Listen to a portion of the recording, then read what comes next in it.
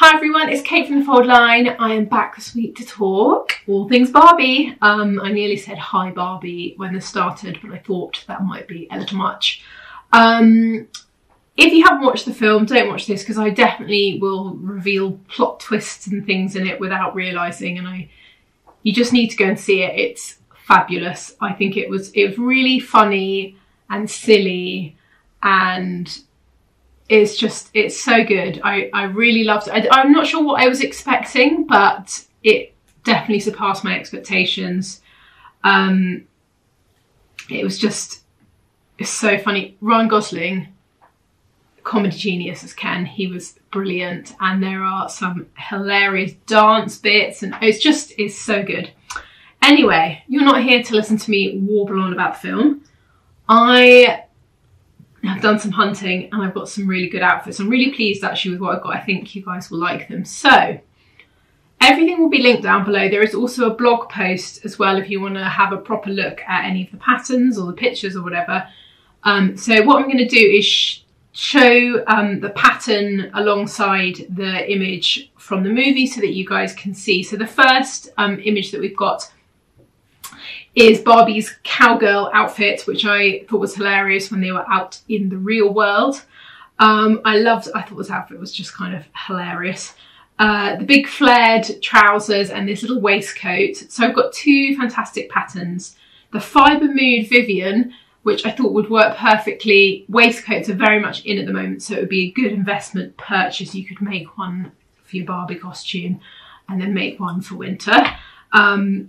The only thing that was different that I couldn't find was, you can see on hers it's got that sort of turn back, almost like lapel, and I couldn't find that anywhere in any pattern, so that doesn't exist in pattern format. But I think you could add that feature on yourself. You can make it into, almost add it as a seam if you wanted to make it kind of look like it.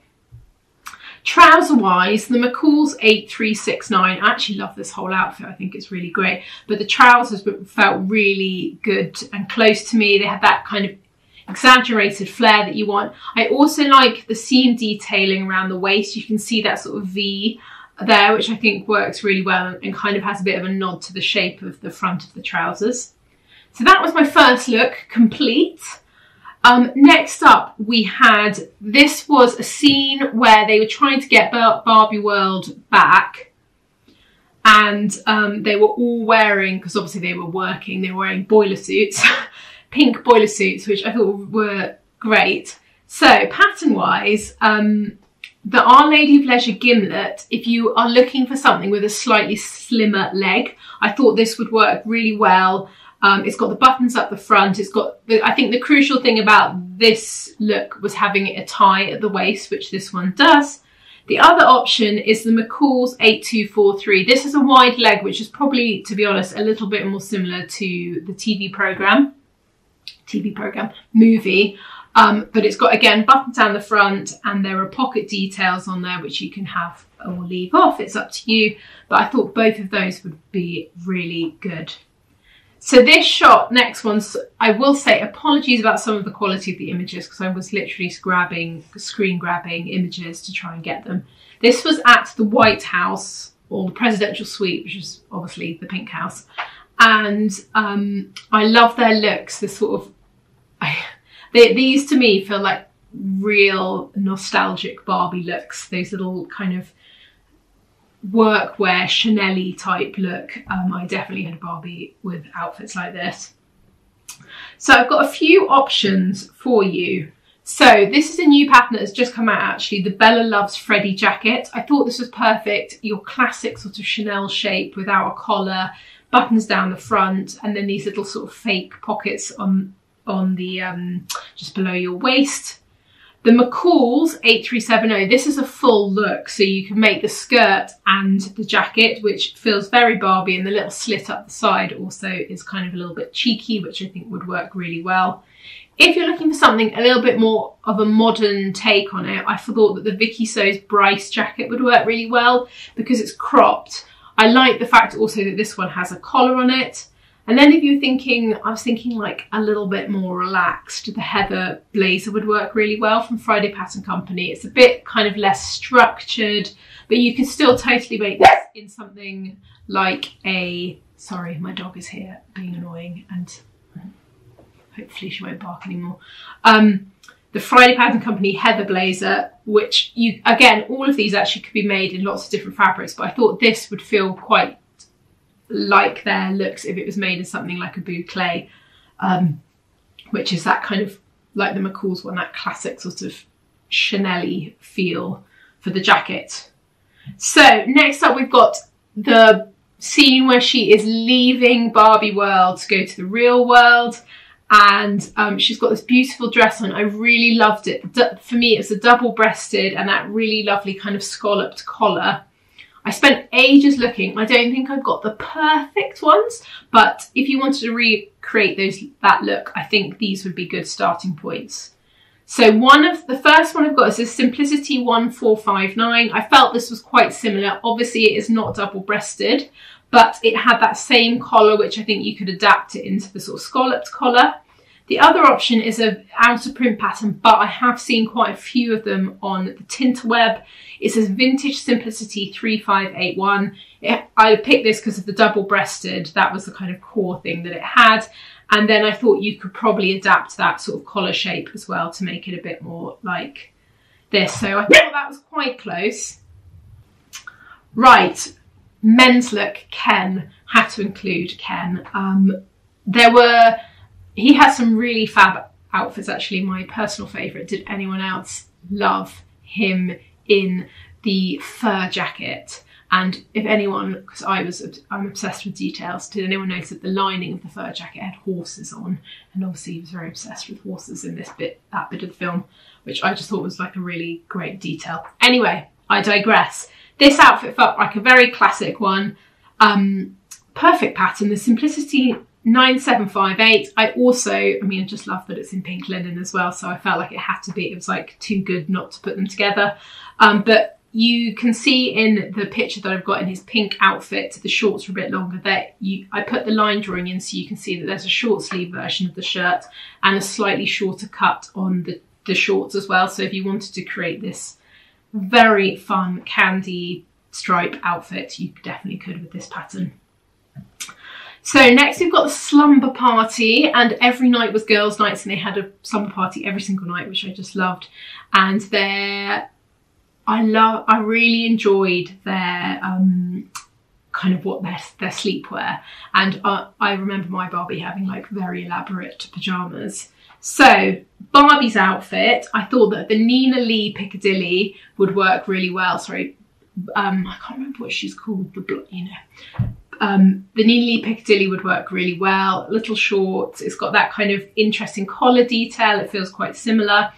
And then the image above with the kind of classic pajamas with the marabou on the, actually, I think it's ostrich. I've said marabou, but I think, yeah, ostrich feathers on the cuff. I thought the Closet Core Carolyn would be perfect for this, and they're such a classic pair of pajamas. Now, I forgot to say at the beginning, I watched a really fantastic, because I was kind of doing lots of research and trying to get good images. There's an Architectural Digest tour of the Barbie Dream House, which I thought in terms of a marketing ploy was rather brilliant. And you have to go and watch it. It's wonderful. They show you all the sets, how they made some of the stuff, all the things to make it feel more like a doll's house, like different scales of props, and it was really interesting. So I'll pop a link down below to that thing, because it's definitely worth going to watch. So, right, I've got 3 more looks. Next, we've got Weird Barbie. I loved her. I thought she was so good. This dress to me was just, as soon as I saw it, I was like, oh, I love that dress. And I think I've done very well. The Fibre Mood Judy I thought was almost a perfect match. Big sleeves, it's got that seam across. The Fibre Mood Judy seam is slightly curved, you can see, but pretty much it's got the same feel. If you wanted to add a bit more drama into the sleeve to make it kind of more structured, you could add some tulle into the sleeve head, or put some tulle like up in this bit. That is adding into the sleeve head, isn't it? Sorry. Had had a bit of a night last night. Yeah, sorry. So, right, I've got 2 more. So this dress I had to include because this to me was on loads of the promotions. That sort of pink gingham dress felt really, really Barbie. So I've got 2 really good patterns. I've got the Burda 6343. This to me was probably the closest. It has the same, very similar neckline. The straps are very slightly thicker, which you could make thinner if you wanted to. But the crucial thing was it had this big pleated skirt, which the Barbie dress does. And she's obviously wearing a petticoat, so it sticks out a bit more. The other one was the Simplicity 9738. This is a vintage one that they've reissued. Again, quite similar because it's got the ties at the top here. Slightly different neckline, but quite similar. You could probably kind of change the curve on that and make it feel very similar. So that one for me was perfect. Right, last one was the one that I was really excited about finding, and I don't think I've done a perfect job, and I'd love to hear your thoughts. It's the strapless jumpsuit that she wore at her party with the dance routine, which was so hilarious and brilliant. I looked for ages, but I don't think there's a huge desire for strapless jumpsuits. The 2 that I did find, the McCall's 8101, I feel like this probably is closer because it's got the wide leg like hers. It's definitely different in terms of the shaping of the neckline, but I think you could probably change it and make it a bit straighter if you wanted to.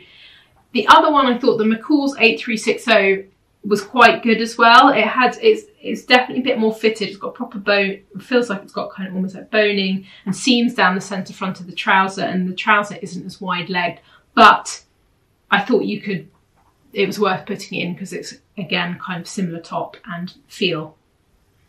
So that is it from me. I hope that, I mean, honestly, I can't even tell you how many people have asked us to do this. So I hope that lived up to expectations. Don't forget to check out the blog post, and yeah, I will see you very, very soon. Bye.